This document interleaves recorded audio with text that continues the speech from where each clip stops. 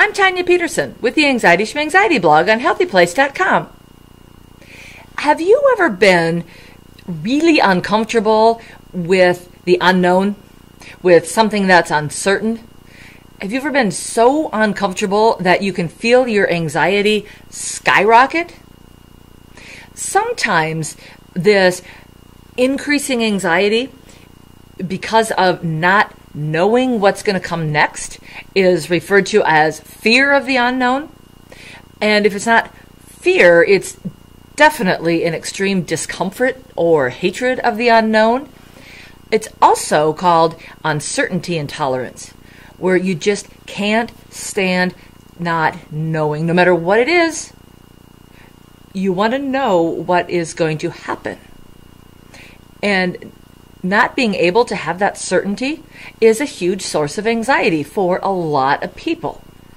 Because what happens with that uncertainty, that not knowing, is there's nothing concrete to focus on and to deal with. And when we don't have that concrete, okay, this is going to happen and these are the steps I need to take to deal with it, well, without that, the imagination can just run wild, and anxiety loves to take over the imagination and fill in our thoughts and our feelings with all sorts of worries and fears and what ifs, and it can just be paralyzing. It can just shut us down, making us just stop in our tracks, not wanting to go forward because of that unknown.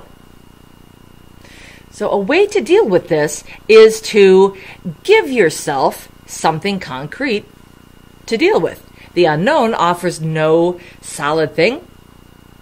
So create something solid to help you deal with it. And you can do this in a couple of different ways. You can take the unknown and make it a little bit less unknown. You can create a little bit more certainty with it by looking at it in pieces. Breaking up. You're not sure what's going to happen at a party, for example. This can be anything. I just threw that out there as an example. But and you can't know, but there are things that you can predict. Okay, the party starts at this time. That means, and it ends at this time. That means I can leave any time in between if I want to. I don't have to be certain about everything that's going to happen because I can leave or I can stay. I have choices. Then I know this person that's going to be there or this person. I know the setting. Focus on small little bits of this big unknown situation that you do know. And it gives your mind something concrete to focus on so your anxiety isn't running away with your imagination. The other thing is to be concrete right here, right now, and it's called mindfulness. You pay attention. Okay, I don't know what's going to go on here. I am very uncertain, and I don't like it, and it's causing me anxiety. So let's just let that be out there. Let's just let it float away. And I'm going to focus on my present moment and my sights. What do I see? What do I feel? What am I doing?